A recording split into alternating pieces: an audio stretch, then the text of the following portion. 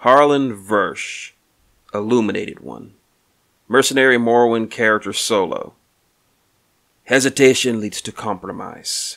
No hand can stay the judgment of the righteous. HARLEN VERSH. HARLEN VERSH is among the most formidable soldiers ever trained by the Order of Illumination. Empowered by the Sanctium to root out and destroy spiritual threats to the Morrowind faith, the Order operates both openly and surreptitiously in Cygnar, Cador, and Ord. Versh has fought this hidden war for nearly 20 years, cleansing the world of all manner of insidious and inhuman abomination. He has made a name for himself as a tireless servant of his faith, who hunts down infernal Thamarites, filthy Crixians, and renegade necromancers. Lately, however, the uncompromising ruthlessness with which he executes his duties has drawn ire from within the Order itself. Even as a child, Versh was a joyless person of fearsome faith. He performed back-breaking labor to provide for his family and found peace only in the church. This stern youth kept almost entirely to himself, due mostly to his self-righteousness and intolerance for the flaws of others. Versh longed to devote himself and his life to his faith, but refused to join a priesthood he judged too passive in its acceptance of corrupt weakness.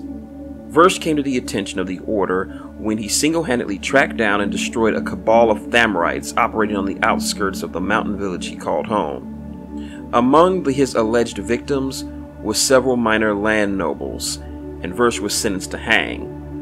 The local Vicarate Council intervened to spare his life and soon began testing his faith and his will.